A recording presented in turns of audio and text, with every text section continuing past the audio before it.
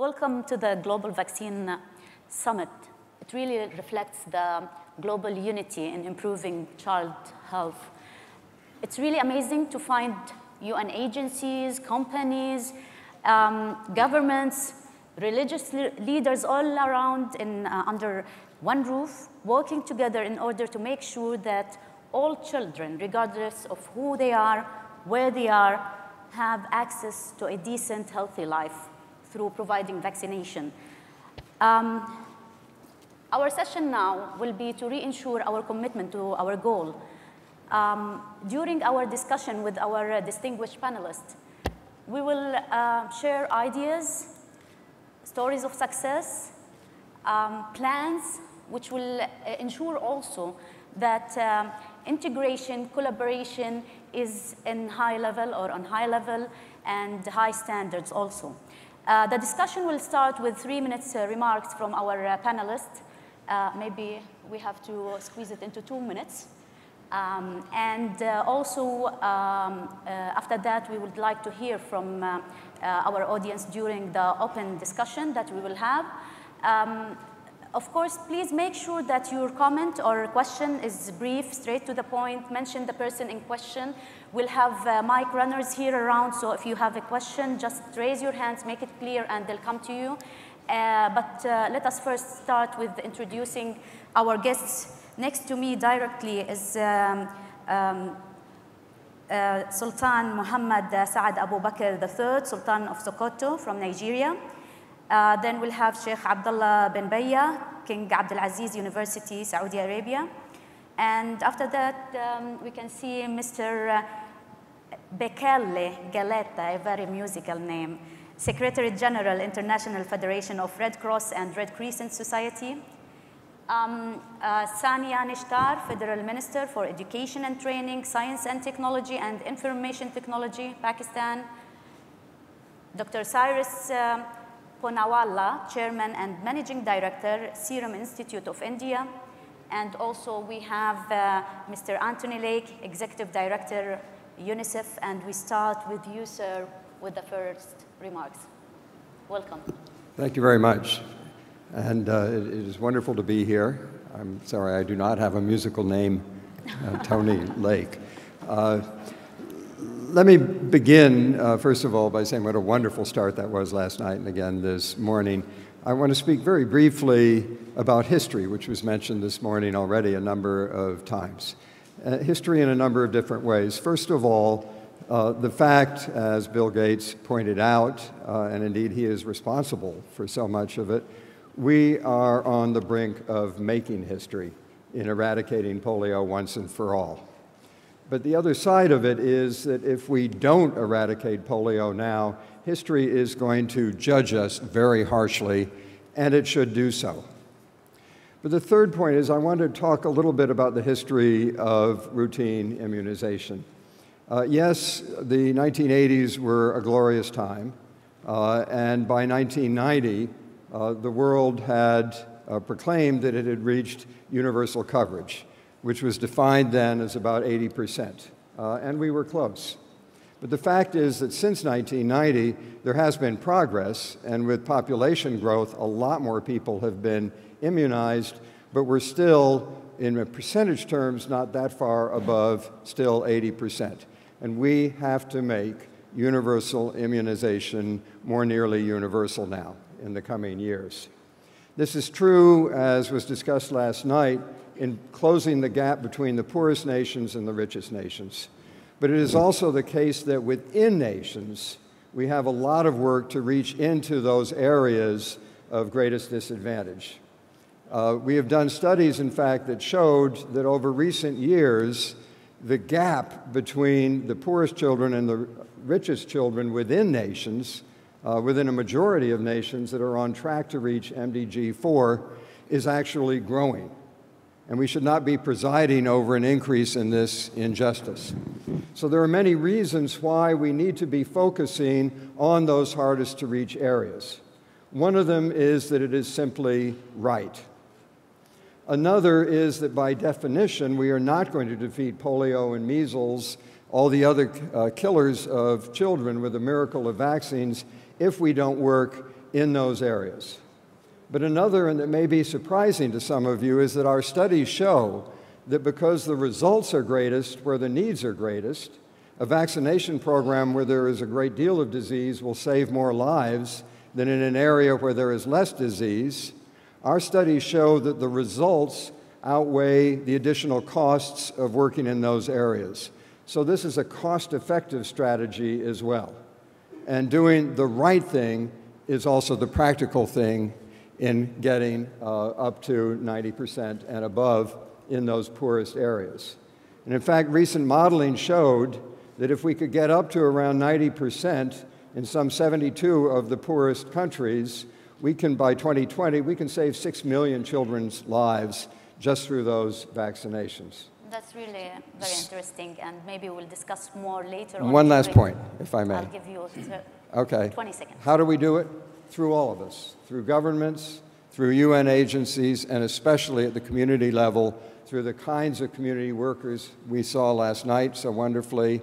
And I hope that they will inspire us, and I hope especially that the photographs of all those children who will now lead full lives, live fully because of the miracle of vaccines, will inspire us all as well. Thank you, sir. Doctor, you have 3 minutes. Okay. Thank you. Distinguished delegates and friends, I'll confine my 2 or 3 minutes to the vaccine manufacturer's perspective and to give this august audience here an idea of what Serum Institute's contribution is made so far and will continue for the most important target that Mr. Bill Gates, who's driving this to reach every child. On the outset, I must say that if it hadn't been for Bill to take so much interest and sacrifice his personal time and wealth, I think this target would have been more difficult to reach than perhaps it will now. Having said that, Serum Institute of India, which started as a very small company many years ago, entered the field of protecting children right from its incept. And there was a shortage of all vaccines first in India, which we made available by a game change in my strategy. That when we launched all our vaccines, the first thing we did is we launched it at half the price of everybody else. And therefore, we became a leader in the country. The same game change was done with the world, where there was a shortage of DPT, measles, and other vaccines that UNICEF was requiring. We entered, we crashed the price, we saved hundreds of millions of dollars of UNICEF and Gavi money, and we continue to do so. And with the net result that I'm very happy to draw your kind attention, that out of the 72 countries, I think 80% of all children immunized are through the vaccines made affordable by Serum Institute. The next question is polio. Same story I hope to repeat and achieve in polio. At the moment, the injectable polio vaccine is at a very high price, and we have acquired a company who is one of the pioneers in making a Salk vaccine in Holland, Biltowel Biologicals, and through them, I propose to crash the price to half to start with and make available vaccines, especially the IPV now, to join hands with Gavi, Mr. Gates, and the rest of the magnanimous donors, starting with several countries, including UAE now, to see that every child has access with prompt delivery and affordable price of polio, along with measles, DPT, pentavalent vaccines. We really appreciate that. We really appreciate, and we hope Pardon? that we really appreciate that, and we really hope that other companies and manufacturers would follow suit. Ms. Sania, if you'd like to say a remark. Yes, thank you. I bring greetings to you from the government of Pakistan. We'd like to thank the government of United Arab Emirates for hosting this very important meeting And we'd like, as a government, to pay rich tribute to Mr. Bill Gates for his unwavering efforts and generosity to eradicate a disease for the second time from the face of this planet. We'd also are extremely thankful to the World Health Organization for their efforts and for their technical support that they're lending to us in our country. Pakistan is very much in the global, on the global stage because of polio and because of the recent resurgence of measles. We are one of the 3 countries in the world where polio continues to be a problem, and we're very committed to addressing that. As far as immunization in Pakistan goes, I think the dynamics and the underlying determinants are a story of some heroic efforts, but some equally daunting challenges, and I think I'd like to explain them very briefly. For a very long time, since decades, successive Pakistani governments have been very committed to the cause of immunization and specifically to polio. So we've had several presidents, prime ministers, first ladies appearing publicly committing their support for vaccination. A number of different normative frameworks have been created. We have an accelerated action plan for polio.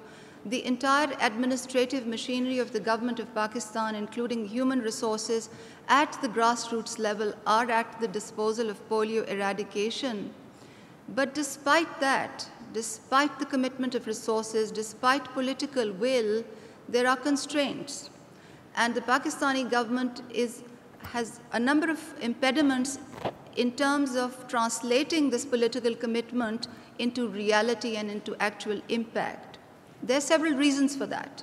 The first reason is that over the number of years, because of challenges of governance, the capability of the delivery teams to vaccinate on ground has been quite badly eroded. Secondly, we have to be mindful of the fact that in vast swaths of land and vast swaths of very difficult geographic territory, there are access issues. There are organized factions which systematically challenge the writ of the state, orchestrating refusals by parents on the mistaken notion that vaccination is haram and forbidden in the religion. And of course, you're all well aware about how the criminal element has interplayed to this, which unfortunately led to the tragic killings of polio workers end of last year and continuing well into January this year. On top of that, of course, there is now a huge polio economy. So there are impediments and there are organized factions who would not like to see this goal achieved. And to top it all, we have had a very aggressive decentralization of responsibilities through a constitutional amendment, which although has augured very well for the body politic of the country in general, but has created problems for health because of the inadvertent fragmentation of health that it has created. So we need to discuss today how to overcome these Exactly. challenges, maybe. And now I'll have to move to Mr. Bekele. The mic is yours. Assalamu alaikum. Good morning, Excellencies, ladies and gentlemen, and Madam Chair. I wish to take this opportunity to thank His Excellency, the Prince of Abu Dhabi, and Mr. Bill Gates for hosting this important summit, which impacts on the well-being of the children of the world. Let me start by paying tribute to the Afghanistan Red Crescent Society's mobile health team, a driver and a vaccinator killed last week while providing medical assistance to people who live in remote areas and have difficulties to access health care in Georgian province. This tragic episode is just an example of how our volunteers and staff risk their lives every day to provide equitable access to health care for the most vulnerable in inaccessible areas. However, this incident only reinforces our resolve and commitment. We will continue to ensure that every child is immunized. Our members and volunteers come from these very communities, and as you know, Red Cross, Red Crescent national societies are auxiliaries to their governments, and they work closely in partnership according to Red Cross, Red Crescent principles. We firmly believe in the central role of community-led engagement and greater access in reaching our immunization goals. The International Federation of Red Cross is a distinctive network of national societies which works in 187 countries with over 13 million active volunteers. in the most difficult circumstances, from conflict situations like in Syria and Afghanistan, to natural disasters like the recent earthquake in China, and under normal circumstances, Red Cross, Red Crescent societies, every day their volunteers provide access to health services in every community. We speak their language. We live in these communities because we are part of the community and engage with their community leaders. We are therefore trusted and accepted at the grassroots everywhere, in Nigeria, in Afghanistan, in Pakistan. One of the institutions with wide and deep presence are Red Cross and Red Crescent societies. Today, we are also combining the power of mobile technology to optimize the work of our volunteers and scale up successfully our health programs worldwide. From the Terra Trilogy Emergency Relief Application System in Haiti and Sierra Leone to RAMP, Rapid Mobile Phone-Based Survey Methodology, we are seeing how technology can help us bridge the digital divide to improve services to reach that last mile. Maybe we'll go about that in detail during the discussion. Thank you very much.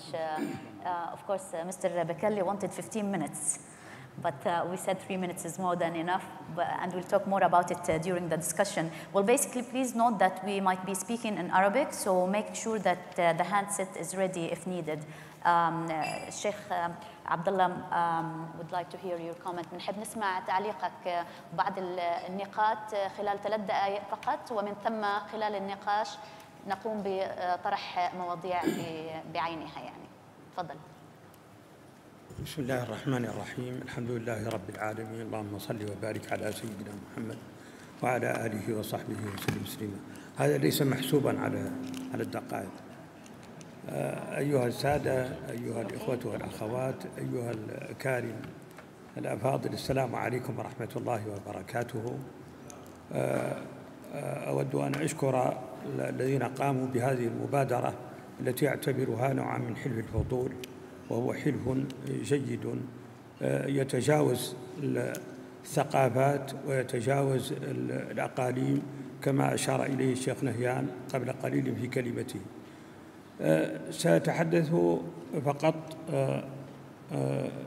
أتابع ما قاله بعض الإخوة، 2 من المتحدثين، فيما يتعلق بموقف بعض المجتمعات الإسلامية من قضية اللقاح. وهنا ربما أرجع إلى التاريخ كما قال المتحدث الأول لأقول إن المسلمين كانوا سباقين في هذا المجال في نهاية القرن السابع عشر وبداية القرن الثامن عشر. كانت الليدي مونتجيو تتعلم اللقاح في تركيا سنة 1717. يمكنكم أن ترجعوا إلى هذه المعلومة. ثم عادت إلى بريطانيا، وكان البريطانيون يخافون من اللقاح.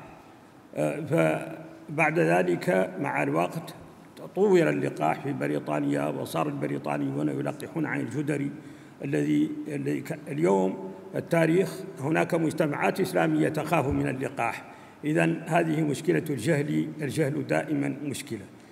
الدين الإسلامي يحث على تداوي، ويكفي من ذلك قول النبي صلى الله عليه وسلم: تداووا يا عباد الله فإن الذي أنزل الداء أنزل الدواء. وهذا يدعونا إلى البحث العلمي، أي لكل داء دواء كما قال النبي صلى الله عليه وسلم، فعلينا أن نبحث حتى نجد الدواء. الإنسان في صراعه مع الوجود دائما كان يصارع ضد الحيوانات، يصارع ضد كل ما يمكن أن يعوق حياته، ثم يصارع ضد المرض. واليوم هذا جزء من الصراع، فنحن نشكر من يقومون عليه. العلماء يقولون إن العلم علمان، علم أديان وعلم أبدان، والكلمة هي الإمام الشافعي. هذا يدل على أي قدر كان الناس يقدرون التداوي، سواء كان قبل المرض وما يسمى بالوقاية، أو بعد المرض أو التداوي.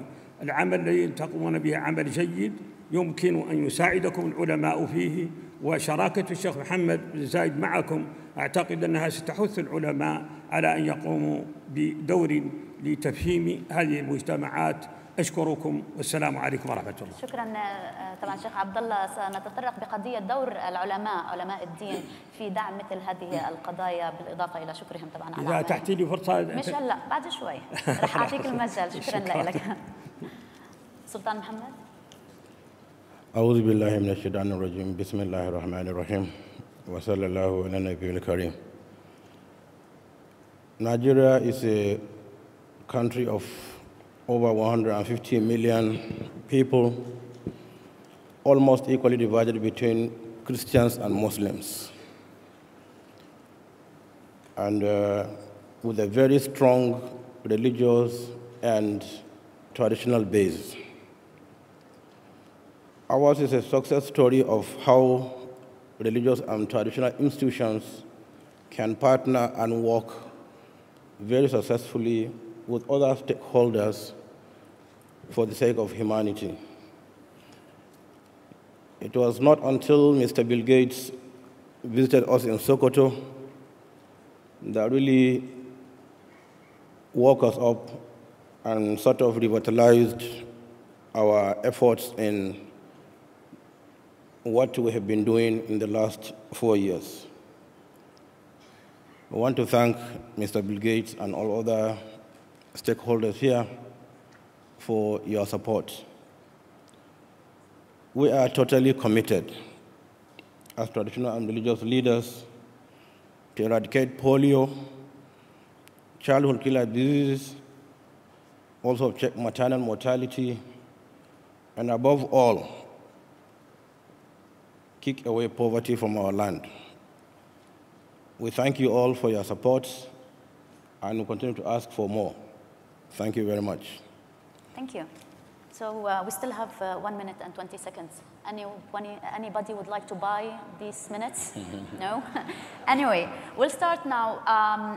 Mr. Anthony, basically we can see that we have the money, we have the money, and we have the vaccines, and we have the willingness of the governments. We have the traditional and religious leaders supporting the goal. What's missing? I don't believe that anything is missing.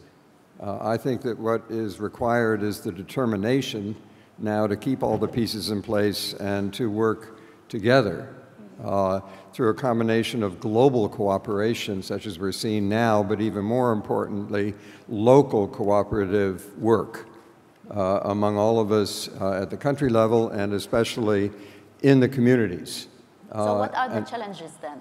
I'm sorry? What are the challenges then, well, I think on what you said? In the communities, it is very hard to, and I think this is a very important point, it is very hard to generalize about communities across the world. There are very different challenges in the different communities, and we have to adapt to them. For example, in some communities you have high literacy rates, in some low. In some communities you can reach them by radio, some of them are in areas where you can't reach by radio, et cetera, so you have to adapt.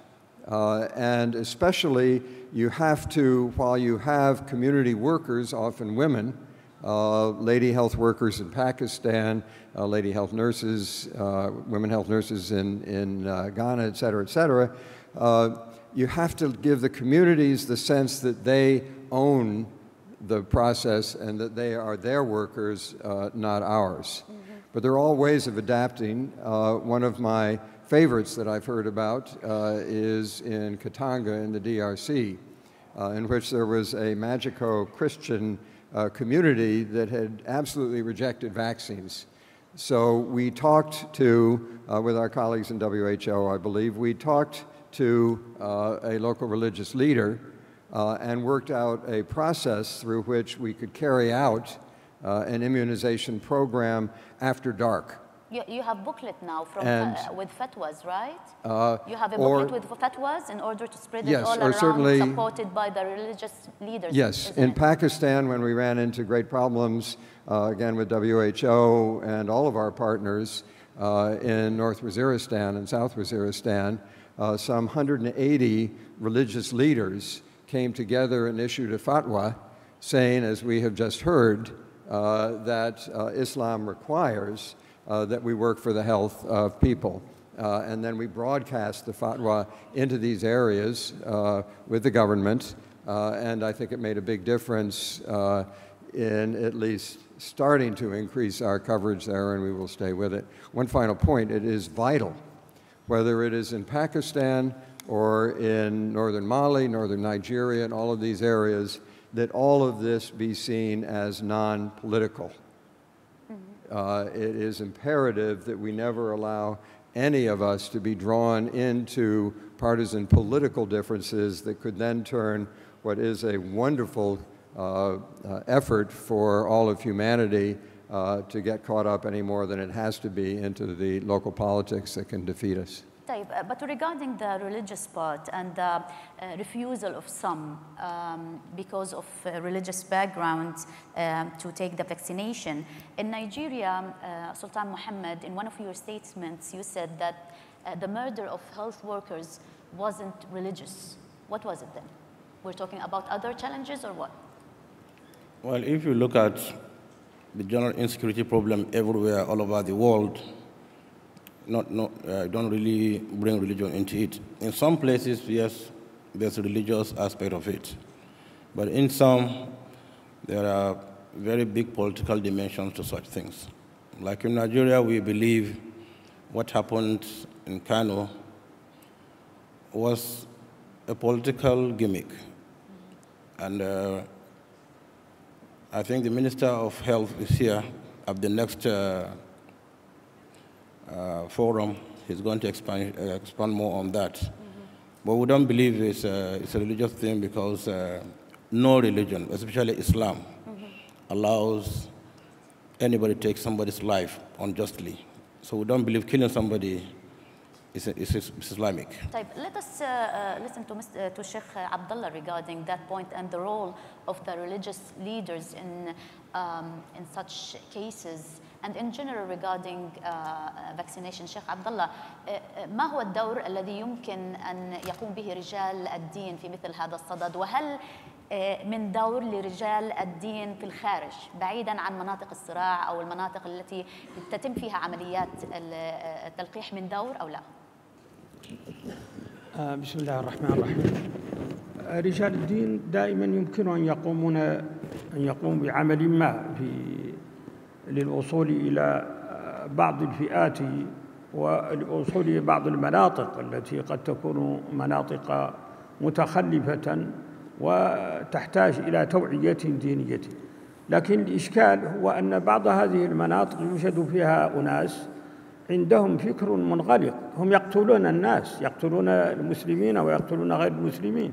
هذه إشكالية الفكر المنغلق هي تشمل قتل الناس وتشمل أيضا التطعيم. هي إشكالية مركبة، ولأجل ذلك على العلماء أن يبذلوا جهدا أن يبينوا بأن هذا ليس من الدين فيه شيء، وأن الشرع الإسلامي يدعو إلى التداوي، وأن هذا من الجرائم أن تمنع الناس أن يتعالجوا، أن يكون الأهالي راضين عن التداوي. كيف يمكن إيصال هذه الرسائل؟ أنت من خلال تجربتك كيف يمكن إيصال هذه الرسائل لهؤلاء الناس؟ هو علينا أولا أن نضع البراهين.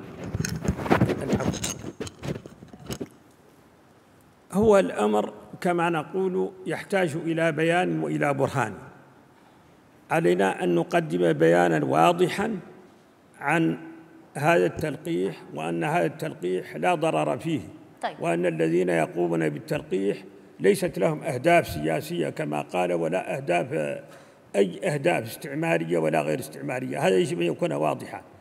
وأن في الإسلام لا فرق بين مسلم وغير مسلم في العلاج.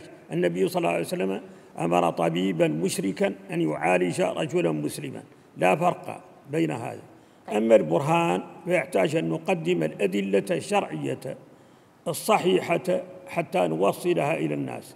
ثم ثالثا بعد البيان والبرهان نحتاج إلى عنوان، إلى عناوين العلماء الذين يمكن أن يتكتلوا ويتعاونوا ويتراسلوا فيما بينهم لإيضاح الصورة للناس والوصول إليه. مثل الكتاب الذي أخرجته اليونيسف والذي يحوي على سيبني فتاوى. قليلا، أنا كبرت في السن. أدرى؟ اسمعيني قليلا ارفعي صوتك. أقول مثال على ذلك كتاب الذي أصدرته اليونيسف والذي يحوى على فتاوى من كبار العلماء يتم توزيعه في باكستان وغيرها من المناطق، وذلك لإقناع الناس حول هذه النقطة. شكرا لك شيخ عبد الله. Sania, Anthony said a very important point that if we need to solve any problem, we have to start from the roots and the ground. You've been a civil worker, now you're a minister, but still, tell me, where do you think you can give more? Well, as far as the polio context goes, I think there's a huge amount of mistrust at the grassroots level. And that mistrust just has to be allayed. Now, I completely understand that there are fatwas that have been issued and they've been documented in manuals, but I think we need to do a better job of communicating them at the grassroots level, which is where they will actually make a change in terms of inspiring trust. And on that note, I think we really have not fully tapped the potential of the Saudi clerics and scholars on this matter and the impact that they could have at the grassroots level in Pakistan. Because the Pakistani population holds the Saudi clerics and the Saudi government in general in very high esteem for a number of different reasons. And if they were to come very openly, very squarely with messages and communicate them to the grassroots level, we personally feel that that will have an enormous amount of difference in terms of the trust factor that needs to be created at this point in time. So that's one. Secondly, I think the access issue needs to be looked at squarely in the eye. We have to accept that we have access problems, that there is about 30% of the landmass in Pakistan where the civilian establishment just cannot set foot. And we need to forge creative partnerships with the military, to deliver vaccination to doorsteps. And that is by no means a draconian measure, as some experts tend to think. And I think we really have no option but to harness their outreach to deliver vaccination. And thirdly, a number of us are now thinking, with respect to how this message resonates at the grassroots level, that what do we gain by identifying polio eradication so visibly with political figures and with politics?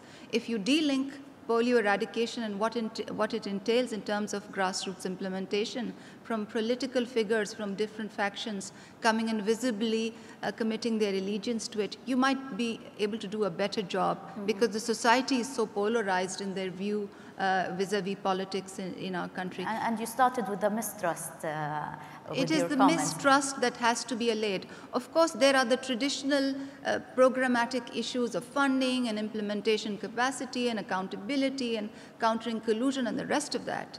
But the mistrust factor, number one, should not be underestimated. The mistrust is not only with the governments. Mistrust is also with the charity people, especially if we take the example, the plot of killing Osama bin Laden, how it started. They forged one of the charities, and there are lots of accusation of charities like dealing with the CIA, not going to certain areas which are targeted by the June strikes. Mr. Bekele, regarding this point, how your people build trust with other people, with all this conspiracy theory surrounding us?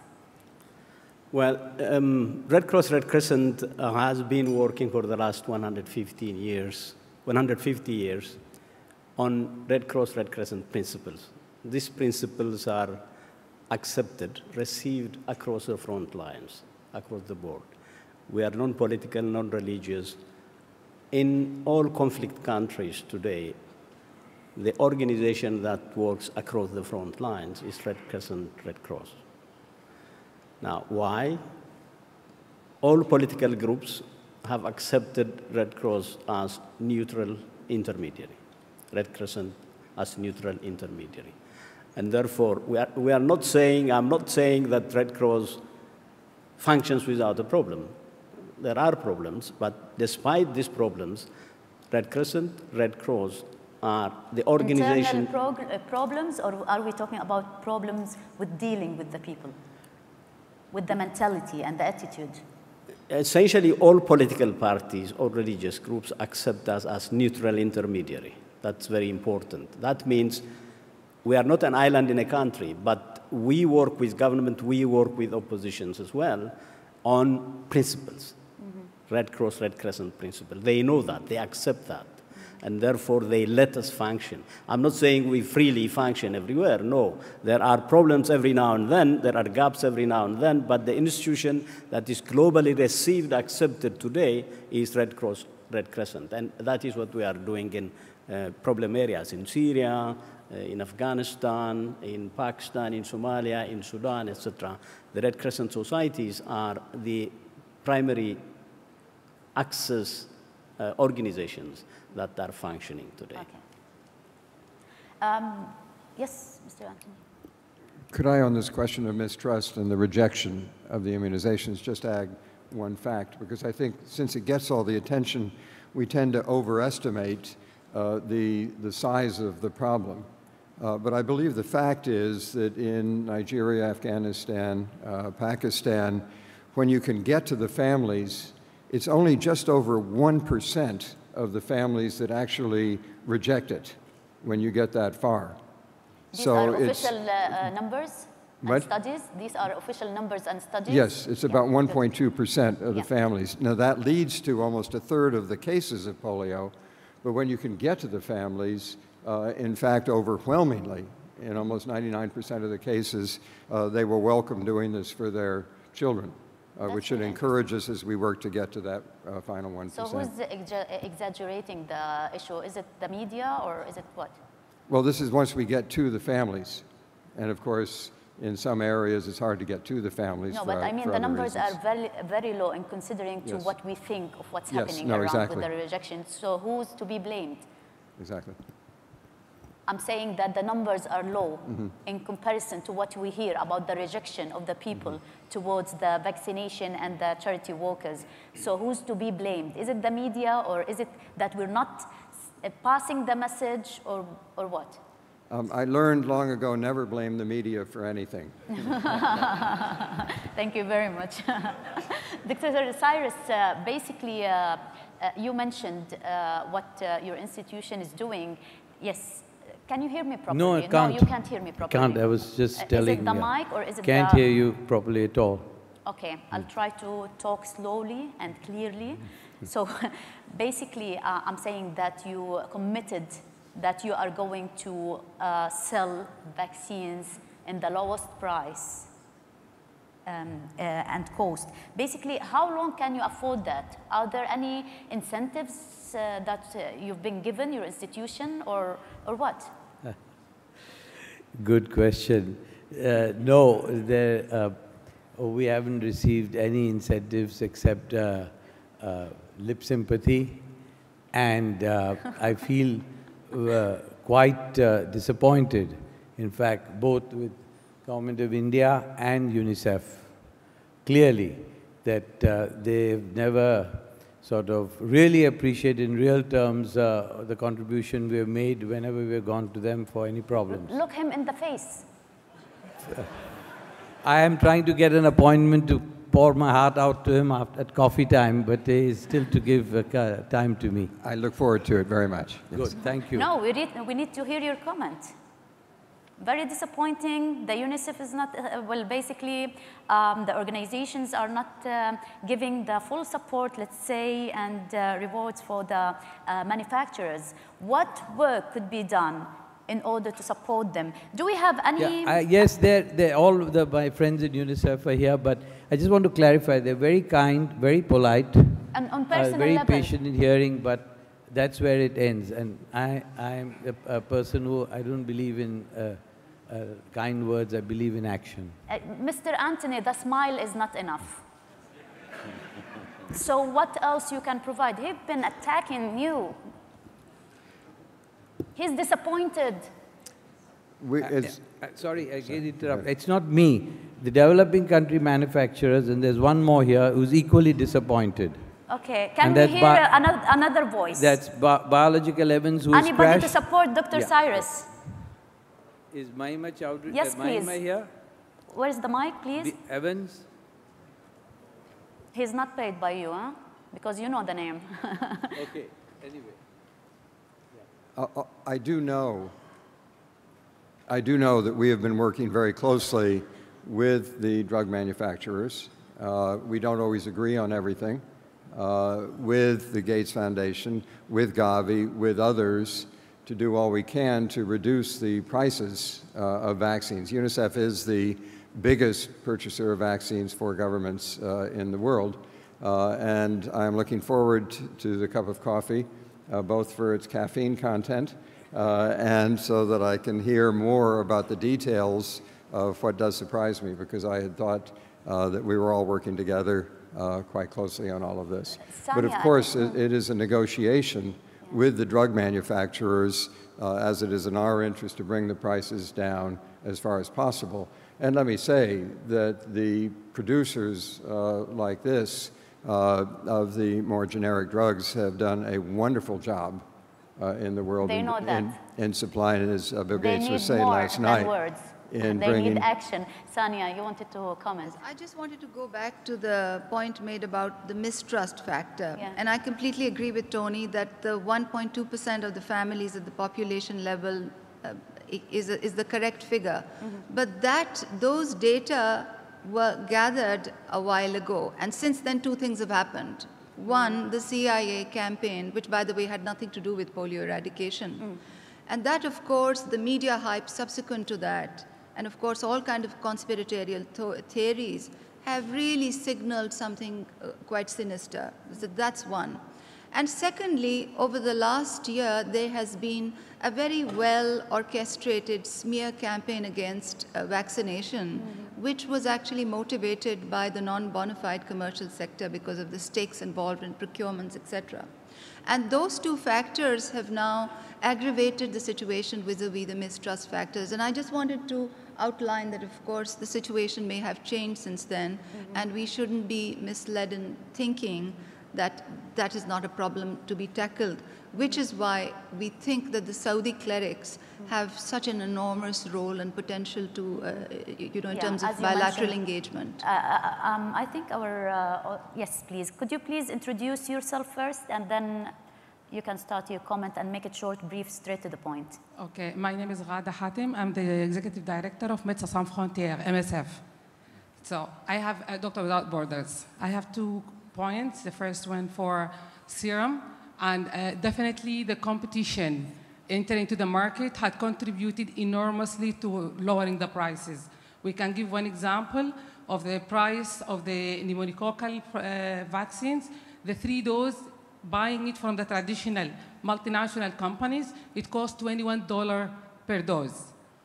Once the competition will enter, we have confirmation that this can be brought down to $6 for the 3 doses. Mm-hmm. This is enormous and a huge contribution.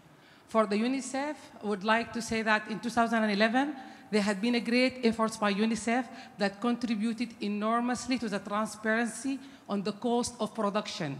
And that had helped companies and countries in the third world negotiating better prices with multinational companies.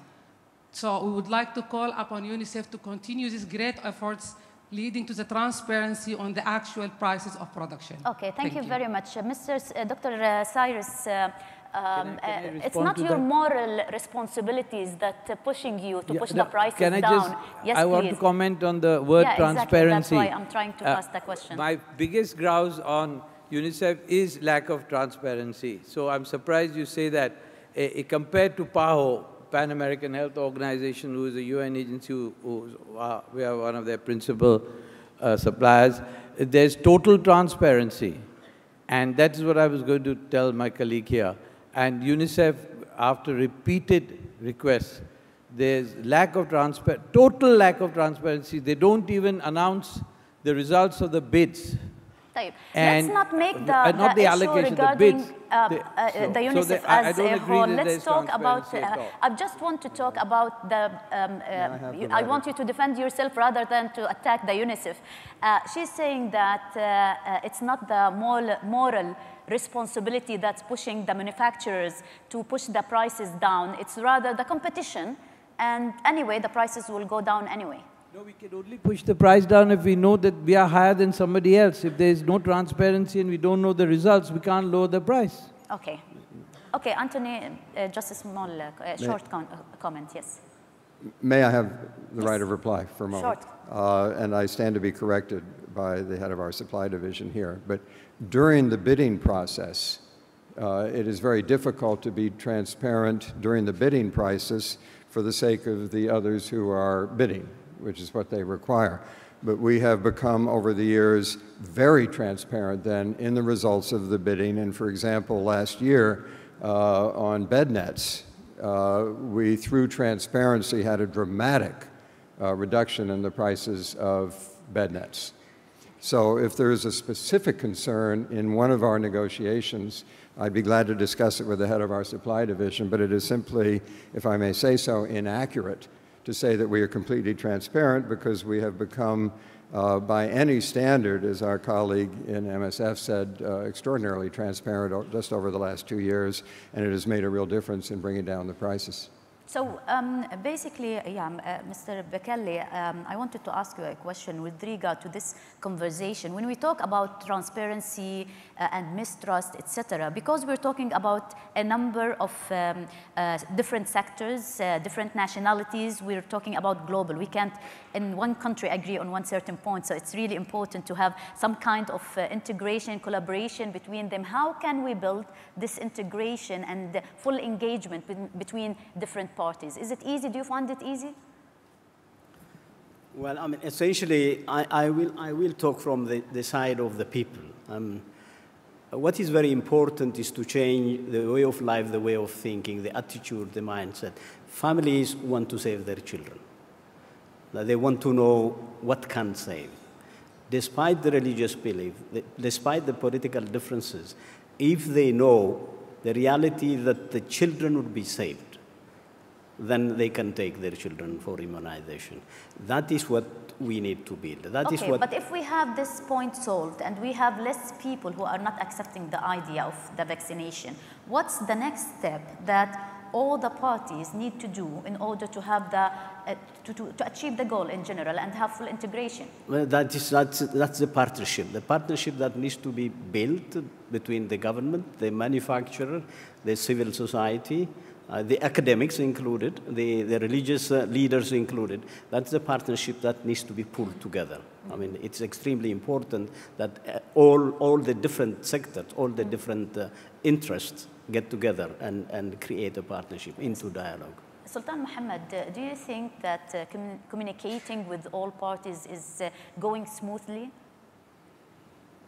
Well, I believe that is being done now, because right now I'm here with two major religious sects leaders. So it's not an issue of religion, and we are using them to get to the grassroots. So we are using both the traditional and religious leadership in our country to get to the last man who needed this vaccine. Before our involvement directly, there were thousands of cases of polio in Nigeria.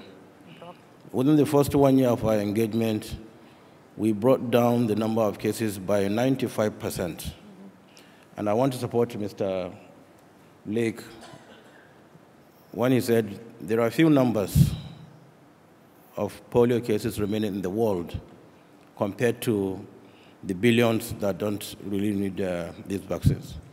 So what we need to do here, we have the money bags, Mr. Bill Gates, Carlos Limanco. Yeah, in person. We've got one more question here at the back, please. And we have the commitment here of both traditional and religious leaders and all other stakeholders, like the UNICEF, Gavi, and others, manufacturers.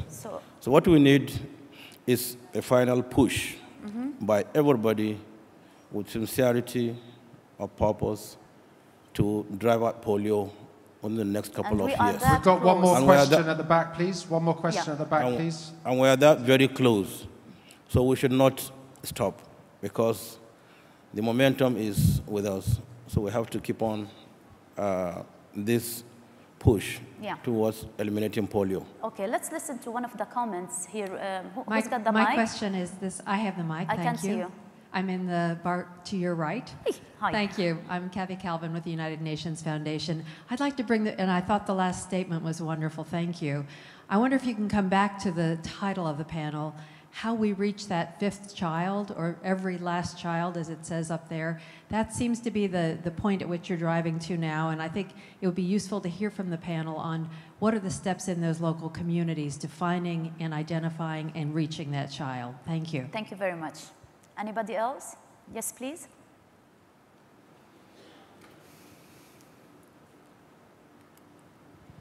Yeah, I have a comment on Her Excellency Sonia Nishtar's comment.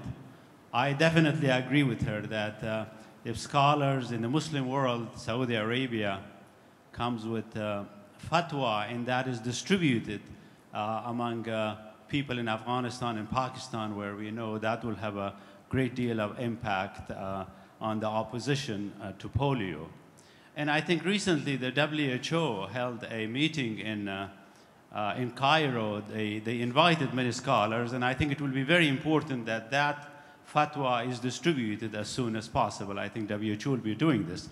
But the reason that I'm commenting on something else, and that is her suggestion that we use the military to deliver vaccine.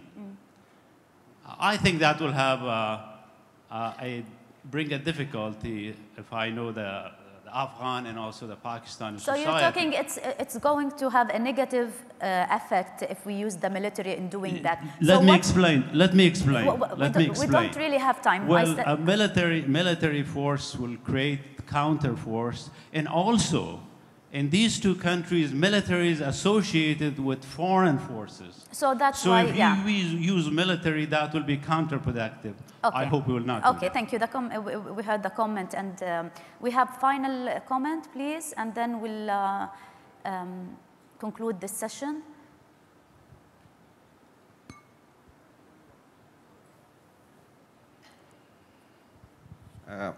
My question is from Federation Secretary, and I see the Federation is involved in some negotiation with an armed opposition group for allowing vaccination to be implemented in those areas, their influence of armed groups, militants.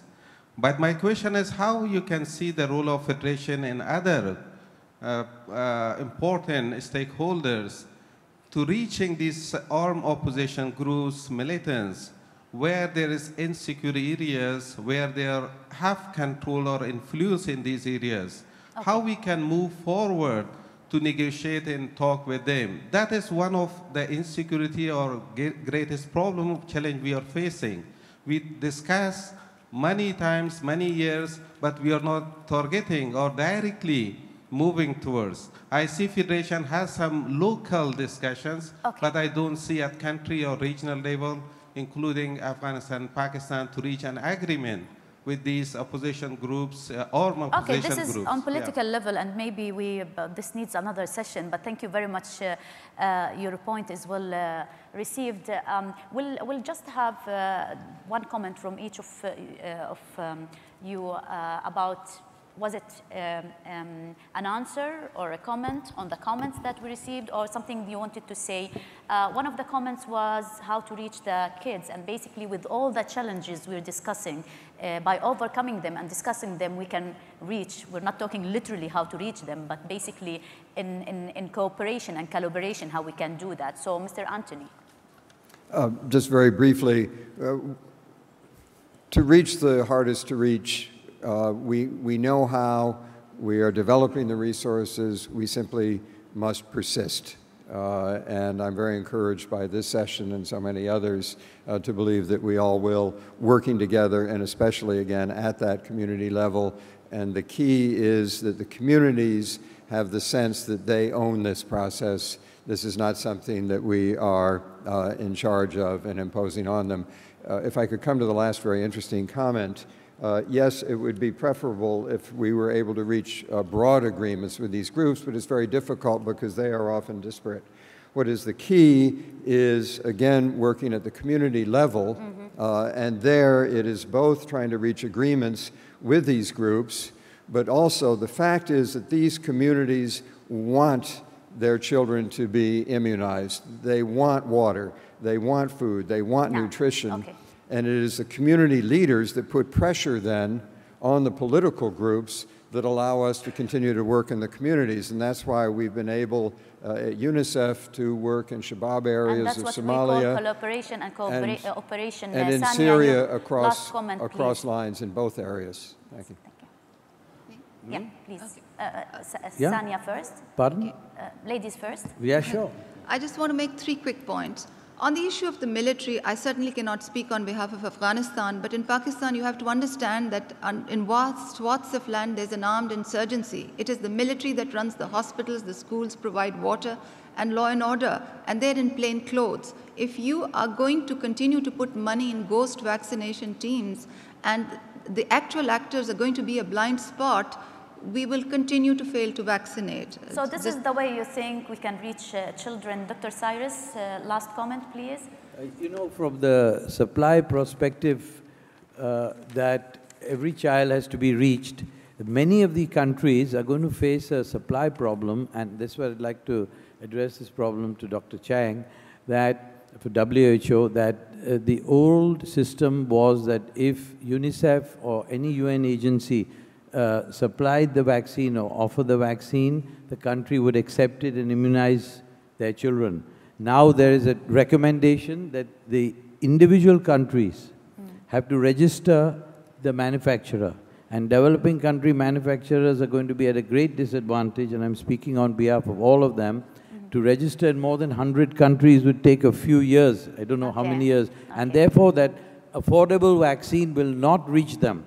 And it's happened that so many countries have said they won't take the vaccine even though UNICEF has offered to supply the vaccine to them. This is a very serious issue, and I only request that the old present system, that if WHO can, you know, explain or propagate or instruct, or I don't know what, it's up to them, that as long as the UN agencies have got a pre-qualified supplier and they're allocating the supply, the country should accept the vaccine. And you can continue this discussion with them on coffee later on. We don't have time after that. It'll make UNICEF task easier also.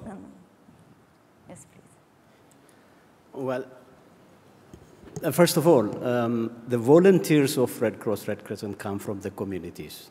They know each family. They know each other. They know one another in the community.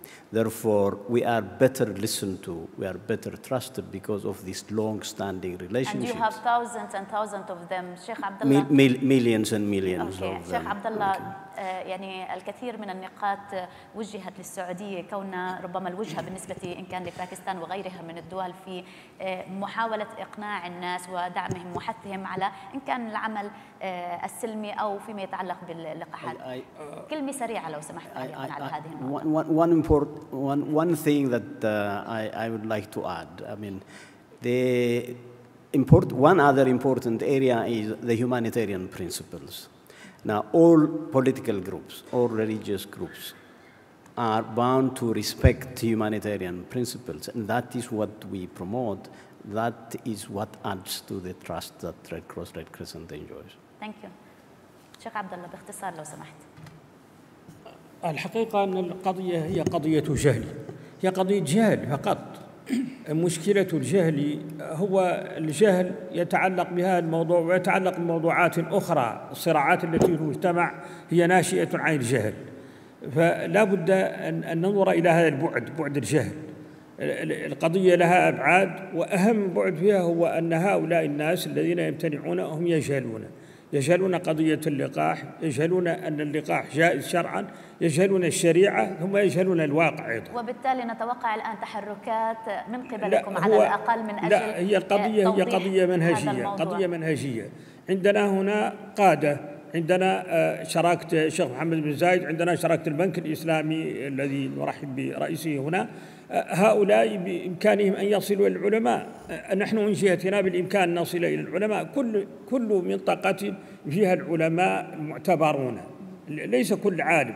وحتى فيما يتعلق بدعم هذه المؤسسات، يعني الدين الإسلامي مبني على أساس الإحسان ومبني على أساس العطاء والزكاة، وبالتالي بالتأكيد وفي التاريخ الإسلامي الأطباء المسلمين والأطباء النصارى واليهود كل أنواع الأطباء يعملون معا، لا يوجد إشكال شرعي. من هذا وهم عند هؤلاء، فالقضية هي قضية جهل. يجب أن نوجد منشورات توصل إلى أستاذ المدرسة. يعني أستاذ كل مدرسة يكون عنده منشور فيه هذه المعلومات. لا بد أن نصل إلى القواعد. فهي القضية يكون في إذاعة تصل إلى الناس. يعني قضية مختلف وسائل التواصل الاجتماعي يجب أن تتوفر من أجل إيصال ذلك. شكرا جزيلا لك الشيخ سلطان محمد. عذرا ولكن انتهى الوقت. نشكر الجميع لمن شارك ولم يشارك. نتمنى أن تكونوا استفدتم. عذرا تحولت للغة العربية. I changed into Arabic switch. Thank you very much ladies and gentlemen.